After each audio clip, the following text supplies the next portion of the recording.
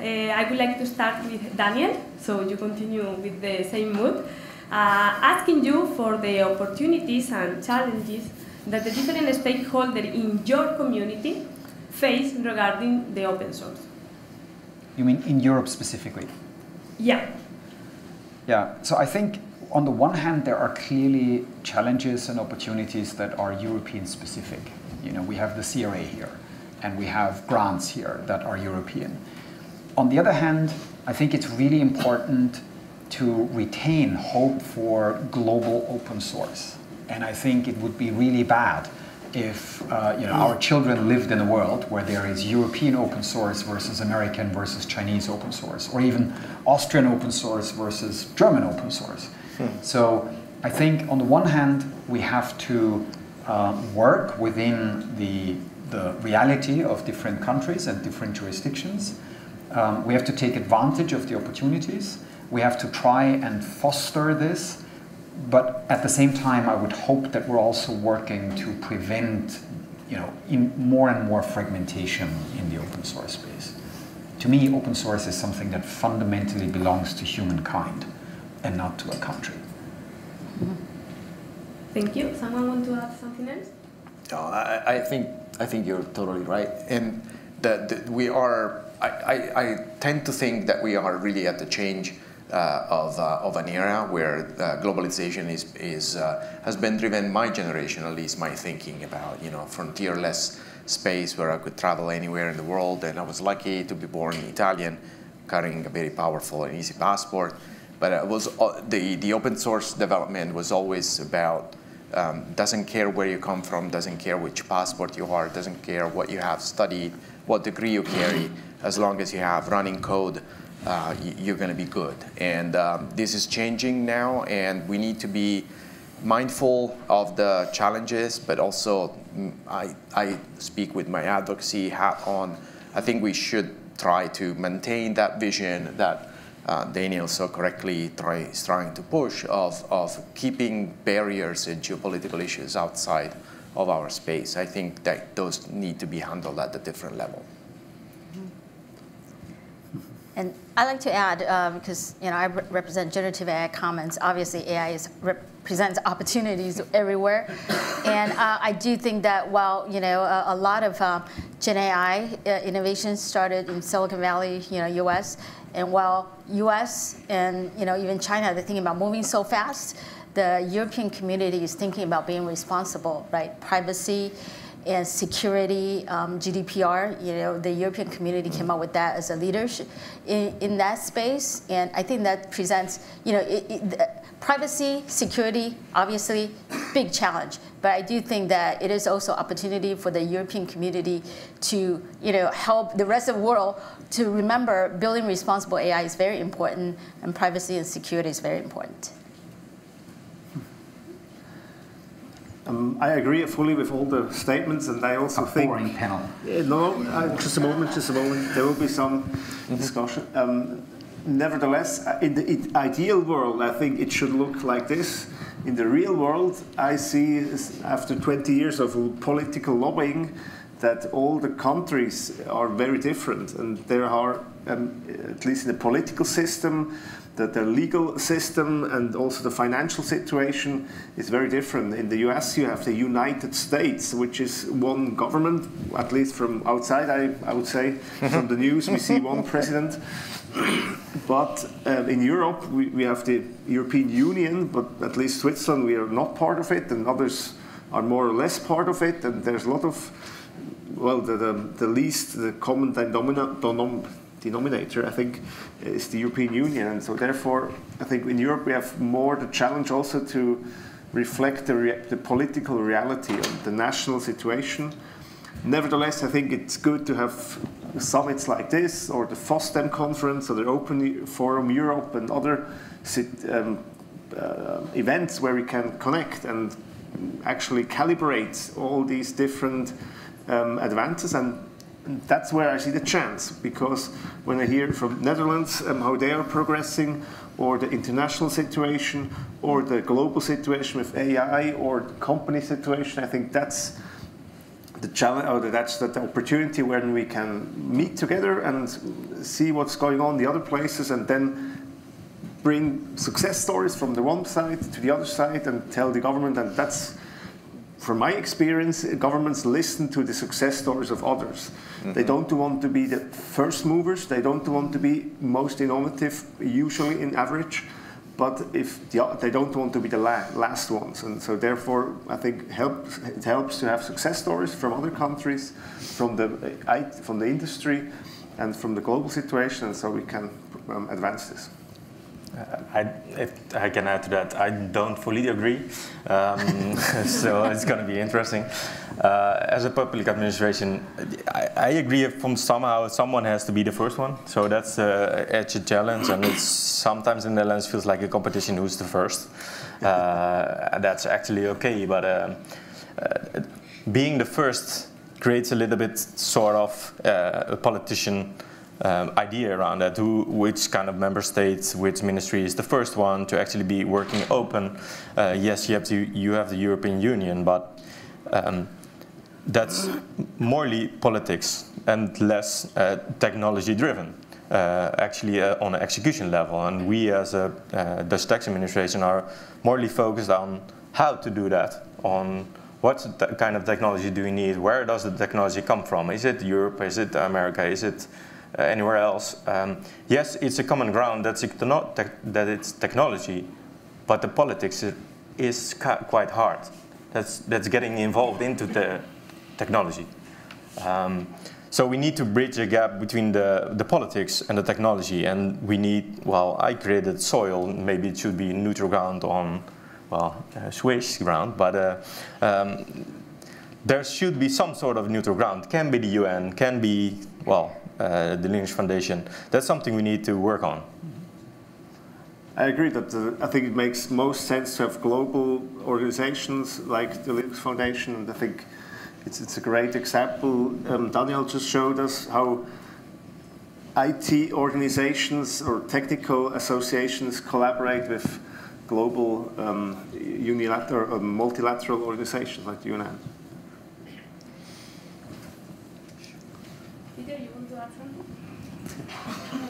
I think everything has already been said. Do we have any questions from the audience? Microphone. Or I can just shout. So, would you see, maybe it's a, thank you very much. Would you imagine, and it's maybe a utopian idea, what is the role that open source plays in maybe not having a Linux Foundation Europe anymore? We're just the world, Linux Foundation world. Or how do governments are treating this into saying, hey, we are world, actually. We should regulate for people, not for identity in nations. I'm not sure I follow. Maybe the project I have just presented is funded by the EU, right? And if it's because the funding money is coming from the EU, if we donate or transfer those software projects now in the foundation will be the holder of the trademark and other things. And I think it's quite natural that a construct like Linux Foundation EU is the right vehicle for such a project that is funded in the EU. Nevertheless, open source by definition is global, right? It's a global phenomenon. SAP has its headquarters in Europe, but we are a global company. 80% of our employees are working outside of Europe for the company. So, from my point of view, it's just different triggers from different regions that put a spin on open source, but what the outcome is always global and it's inclusive. Everybody can contribute. That's the beauty about open source. But the trigger might be different. In the US, probably you have less public funding for open source projects. In Europe, we have a lot of small and medium enterprises. And for them, I think open source can play a huge role in leveling the playing fields, that they can somehow start on a base of technology that is as good as the major corporations have it. Yeah, that's why, from my point of view, it makes sense to have a certain regional spin, just because to cater to the needs of the different regions, but we all share the results. Mm-hmm. Yeah. I'd like to add to that too, especially in the AI space. You know, obviously there's some infrastructure technologies we all can share because we do want, you know, technology collaboration, sharing, and most important, interoperability. But at the same time, each region or each country's got its own characteristics, either from legal perspective or cultural perspective. And for example, large language models, right? And we're talking about language coverage. And we can't, the whole world, we can't just have one language. We need to support all these different languages, even dialects, because language represents culture. So if we miss a language, that means we are missing a culture of, you know, a group of people. So I do think that we also, you know, while we are, you know, creating technologies for sharing, interoperability, but from an application standpoint, we need to have some, we need to think about the regional needs. You know, I think it's in my nature to see the glass half full. When I look at this glass, I see it half full. But in this case, I think there is a real danger that the glass is being emptied in front of our eyes. You know, think about Linux or think about the internet. The internet, you know, the web started in just outside Geneva at CERN, and basically the entire world adopted it. And it was a good idea. It was developers coming together. It was the brightest ideas winning out. Not in one country, not in two countries, not even in the European Union, but around the world, almost everywhere. And I think there is a danger that we're moving backwards. I think there is a danger that more and more, you know, countries are looking at AI for a region, and how can we be competitive, and how can we ensure that no one else gets access to the same hardware and the same models and the same, you know, it's like Prometheus, and there is fire, but it's not for all of us. It's just fire for you, and then I create fire for me, and so I think it is a fact that fragmentation is increasing. And whether we are globalists, whether we, you know, want to see a different future for ourselves and even more so for our kids or not, this fragmentation is happening, and it's happening right here. So I think we need to acknowledge that, and we need to work against it. We need to think through what are the bad weather models and institutions we can create, so that even if you and I disagree, we can still work together wherever we have shared interest. And I think the Linux Foundation is going to play a huge role in this, has to play a huge role in this, because Linux itself is also used around the world. And we don't want to have a flavor of Linux in this country versus that country. So, you know, I love your utopian vision, and I think we actually came from this utopia, and we have to work hard every day to ensure that we are not drifting away from it. Yeah. I'm not so sure, because Linux is, I think, a good example how diversity in the Linux environment is actually working quite well from at least my point of view.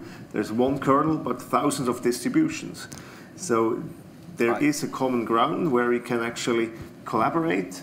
And that's where I think the open source model of collaboration is also perfect in a way that it's voluntary. It's not forced top down, but it's actually bottom up. You collaborate, you contribute because you benefit. And so therefore I see the the glass half full, because for example in Germany the Zendis is now growing, and we had talked to them recently in Switzerland. They actually initiated the Open Code DE platform, where they publish over 1,000 governmental open source projects are published. And there is Open Desk, finally open source Office suite, which is a real competitor to the entire Microsoft Office stack. And so therefore, all these things are new to Switzerland, so we try to collaborate with Germany on these technical things, and then we can benefit.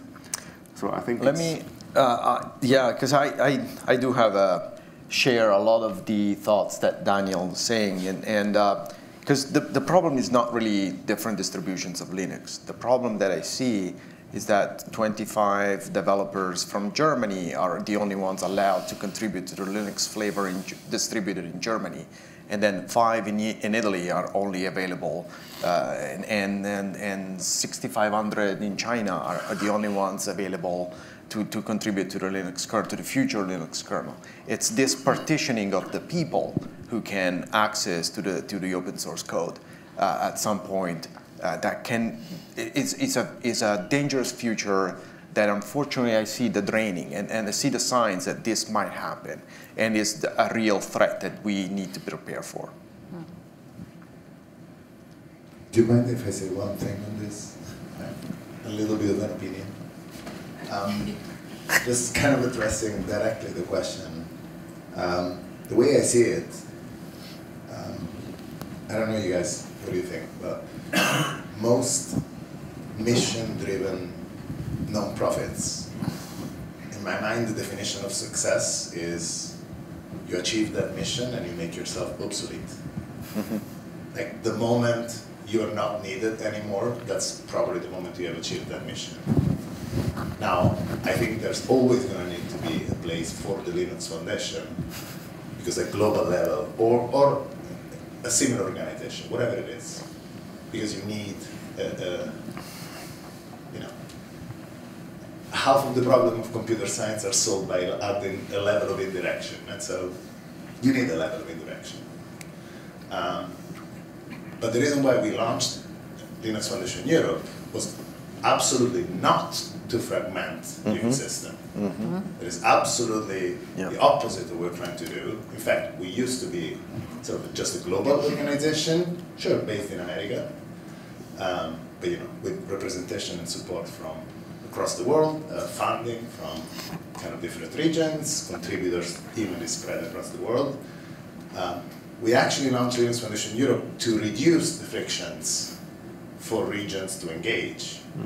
But I would absolutely say that, if geopolitics and techno-nationalism wasn't such a pressing issue right now, I'd love to say, we don't need it. It should be one foundation. It should be one entity. So I think I'm absolutely aligned in vision. I want to make sure that people understand that it's not. It's really the opposite of creating a European version and a US version. It's just you have to respond to the needs of your user, and that's what we've heard. That's what we're trying to do. Yeah. It's the local actions are still necessary, of course. I think it's an interesting thought that NGOs actually, once they achieve their mission, they make themselves obsolete. However, I think that the IT and the digitalization is very dynamic. So, for example, the open source initiative, the last 20 years, let's say it very simple, you didn't have anything to do because the standard for open source software was set. It was clear, no one had to change or add anything. However, a few years ago, AI had a very high hype, obviously, and then actually you took over the trend. And I was following the conversations very closely, and I'm very are thankful that you are doing this very hard and political work to defining what is open source AI, what's not, and what's kind of levels, and was very interested in your speech, because then actually the NGO, the OSI has a new mission, basically to update or to actually create a new definition.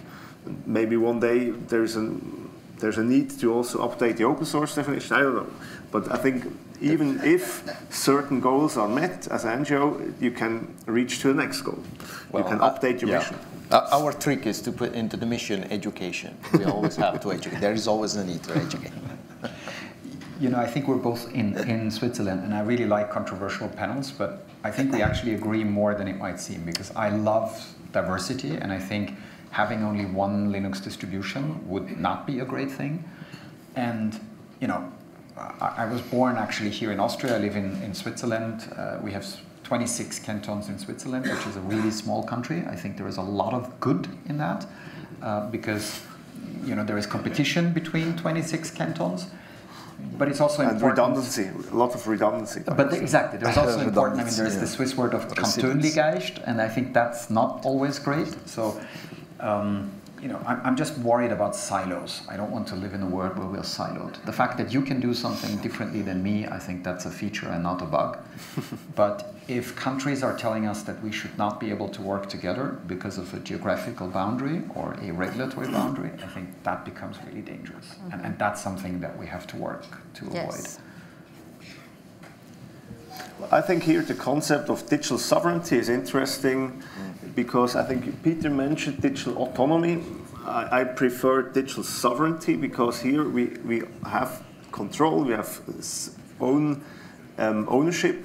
However, with open source and other kinds of collaboration, we can still share the resources and don't have to invent the wheel in every country from scratch. Now we actually do have a controversy, and I'm sorry for taking a lot of time, but you know, I think I lost my sovereignty when I had the first friend in my life, because I'm not completely sovereign. And when I got married and when I had 3 kids, I lost more of my sovereignty. Being completely sovereign, I think, you know, there is of course the concept of legal sovereignty of a country, which we all want and I think we should defend. But being completely sovereign, I think, means completely alone. You know, it means that we are not depending on Samsung and Oppo and Apple hardware, and it means we don't depend on operating systems, and we are actually producing everything ourselves, which in my case for digital identity means we go back to a piece of paper with a QR code, because we do print paper and produce paper in Austria, and we can print on it, but we can't do anything on top. In terms of, you know, we don't produce smartphones here, we don't produce mobile operating systems. You know, the idea of digital sovereignty sounds incredibly nice. And I think it's very easy to subscribe and say, yeah, you know, yeah, sure, you know, better to be sovereign than to depend. But I think the truth is, unless we want to go back to the digital Stone Age, we will depend on others. And the trick is to find ways to manage that dependency in a way where, you know, losing one of those friends doesn't kick us back. I agree. However, I think you mixed up the word sovereignty with autarkism. Autarkismus. This is actually the bad notion of complete loneliness. And sovereignty is a positive thing, because sovereignty actually means you use resources like the Linux kernel or other sources, but you can actually fork it in a case Linus Torvalds gets mad and doesn't accept any SAP or Microsoft contributions anymore. We have the option to fork it, and that's sovereignty because we have the full control. We depend on Linus Torvalds. We are happy that he does great work, but we are not dependent completely for his work. That's why I called it autonomy and not because I wanted. I think that that's the word that the new Commission prefers to. Open autonomy. I wanted to express that. You will always have dependencies, as you said, but the important point is you need choice. If you only have one choice for your dependency, then you have a problem. As long as you have choice, and open source is a strong contender in creating choice, I think dependencies are not a bad thing. You cannot do anything on your own, and we have a specialized world where people specialize in certain areas, and that's division of work, right? And we don't want to reverse that and go back in history to the mid-ages or something like that. Do we have any additional questions from the audience? We have time for one more.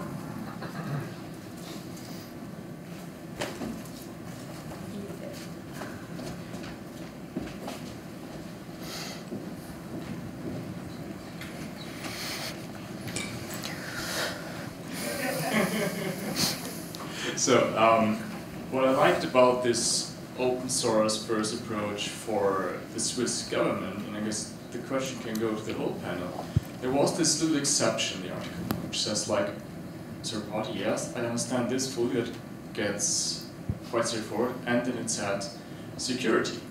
And actually it was raised to the audience, the question for security. So I have one or two things in mind which I make up with security, where I definitely know these are restrictions, but couldn't this open the back door for those which are working on this, saying suddenly everything becomes security? And therefore the question has two parts, like, what do you see this security means where it could not be shared? And will someone misuse it for widening the scope of security? Yeah, so I fully agree this exception wouldn't be necessary for the technical people here. I think no one really has a good, I'm very excited if someone has a good explanation, but it was necessary in the political process to get this compromise, otherwise this whole by default element would have been kicked out. And I rather accepted this little exception thing than actually not having this open by default at all. I think I can add a little bit based on the experience of the Italian laws, which have mandated adoption in procurement of open source software as a first-class citizen, and constantly has been a battle. You go to court. That's one thing that you challenge, or you define what does it mean. If a law is vague, you go to court. You ask for interpretation, and that's what gets refined. So yes, I'm sure that you went through. I'm going through a similar role in a much smaller law, which is this open source AI definition, where people keep on asking, keep on throwing like very, very precise. They pretend, they hope, they wish that definitions or law regulations, they are very precise in engineering terms. You need to be specific. Well, not in laws. In general, you want to have a little bit of vagueness that you can play with, that you can have something that you don't have to review every 6 weeks because technology changes. But you ask courts, you ask for commissions, you ask for experts to refine and understand. And with time, things will get clearer. Yeah. That's why we have lawyers. Exactly. Well, right. Yeah. Or standards bodies or other entities. Yeah, in our case, security is involved. If you share your own code, then you need to be sure that it doesn't have any big issues. Yes, there's a law about that. That contradicts a little bit, like you want to be as open as possible. So there comes the challenge, and our security team was really involved in that. Actually working on open sourcing the first project, they actually said there should be no vulnerabilities in the project you're opening up. And I said to them, okay, well, probably we'll never open up anything because one of the dependencies you're using probably has a vulnerability in it. So that was a big challenge in the beginning. Now they reframed it and they set a specific level on what kind of dependencies should have vulnerabilities. So to me, it feels like you should open up the discussion. And yes, there's a little bit of space around the laws there. And you need to find the space in how to interpret the law. But the second thing that came up was a privacy issue around our employees. Our colleagues, they do commits with a specific account which you can find back to the specific organization. So that's something we needed to work on. You need to focus around that. What's okay, or what's allowed to. So yes, security is involved. Yes, security wants to have a final stamp. That's exactly what they're doing in our case. So I provided them a space to do that. But it shouldn't be something you're building code, and it shouldn't be something that you're not allowed to open up. So yeah, there should be a healthy discussion around that. And not pulling the security card, it's not allowed to do that. No, start a discussion around that, make proper regulations on that, and in our case it's working. There's a law, yeah, sure, but how to interpret that and how to actually do that. I agree to you that maybe this was more like a concession to the decision makers, right? And to me it sounds like the old concept of security by obscurity, but nowadays I would rather advocate for security by design, and then it should stand the test of peer review, of open source review, and then you can be sure if it was reviewed by enough people that it's secure, then you are security by obscurity. Yeah, but you need to work on that. So in our case it's also security by design, but you need to work on that, how to get there. Absolutely, yeah. And yeah, based on what you're doing for 20 years already, that's a big change. So you can talk about security by design, but how to actually do that by design. and how to educate the people to do that in the correct way. That's one of the biggest challenges, I believe. But here I see also the big opportunity in a way that we have now a good discussion about security. That we discuss now what is exactly security by design. We open up, there is an open collaboration on algorithms and cryptography and things. And so therefore it makes software quality better. Obviously, that's why we're here. Okay, thank you. We are running out of time, and I'm pretty sure you're starting to get hungry. So I want to thank you all of you to joining us today, and of course, thank you to our panelists for this great conversation and discussion. If you have additional questions or you want to contact with any of them, reach out, please. And we see in a bit. Are you ready to talk? Maybe he's going to talk, but he's not enjoying your class. Before lunch. Yeah, I'm just going to be brief, about another 30-45 minutes of me talking. You guys are hungry? Oh. No, Esther, sorry. I just wanted to say I hope you found this morning inspiring. I certainly did. I don't often get to actually listen and sit and really intake a conference, and I think we've heard private companies, public companies, we've heard Daniel bringing it all together, we've heard from Anni and Stefano on really how we're making an impact globally. So the latter part of the day is going to be a bit more operational and maybe dry a little bit, I would say, but I hope you're leaving with some inspiration to have some great conversations at lunch, and I really want to thank you all to be up here. It's a star panel, so thank you so much for all you do for us. Thank you.